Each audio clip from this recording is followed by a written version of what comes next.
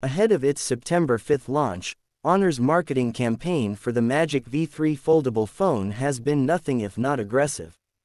From a Guinness World Record attempt to thinly veiled digs at Samsung's Galaxy Z Fold 6, the company hasn't shied away from a bit of controversy. In their latest effort, Honor printed a message directly on the hinge of the Magic V3 as an apology to Samsung Galaxy Z Fold 6 owners. To add to the spectacle, they are calling it the world's smallest apology to Samsung owners on the world's thinnest foldable phone.